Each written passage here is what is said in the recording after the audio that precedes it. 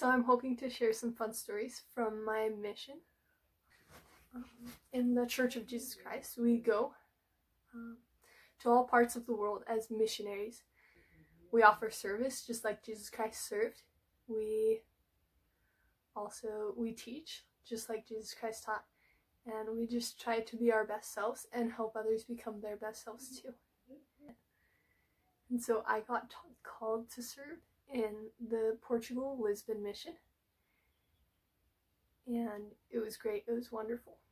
And I guess let's start with day one. Okay, day one. You start out in the Missionary Training Center. There's a few of them around the world, like in Mexico and Brazil, but I was called to the one in Provo, Utah. And so we lived in southern Utah at the time, and so we drove up. For my last dinner with my family, we went to the Black Bear Diner.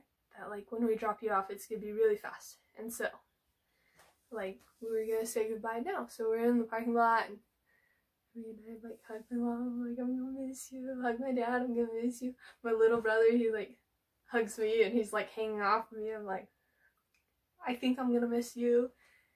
And then my brother, we like love each other and we like connect, but like I think that was the first time he ever hugged me. He's like a lineman, just huge.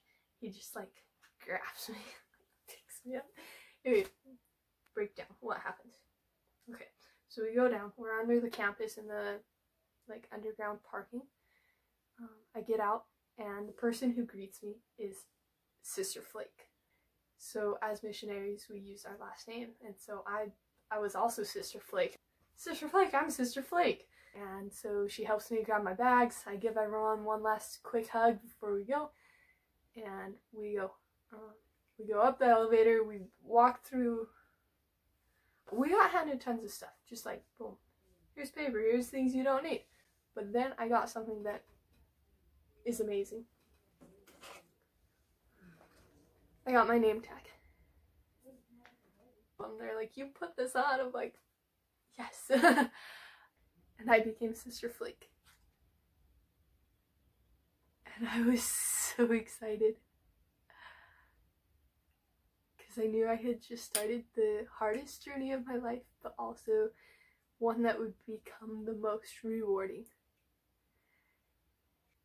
Then they showed me to my room. Well, the elevator's broken. I'm like, great. So we carried my 2 suitcases that were my entire life for the next, would be my entire life for the next 18 months. And we carried them up 3 flights of stairs. Ooh. And we go in our room, and this is where I meet Sister at our camp. Someone called her a walking lollipop, and stamp of approval, I agree. She's just so happy all the time and has so much energy, and she was so happy to see me, and I feel so bad. I couldn't pronounce her name, like I'm reading it, and I'm like, It took me 3 weeks to learn that she was Sister at our camp, and so sometimes I wouldn't call her by her name because I didn't know what it was.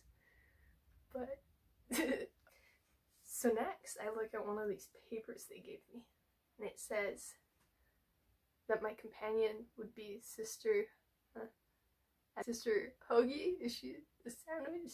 I didn't know how to say her name. It's Sister Hogue. And Sister Hogue is so sweet and so awesome and pretty. She's tall, has this blonde hair, she's really good at basketball.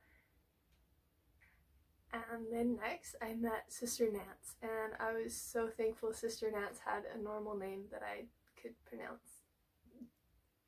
She's also the 5'3" wonder, but that story will come later. So I had Sister Arca and Sister Nance and Sister Hogue and me, and we all lived together in our room, and we all became great friends.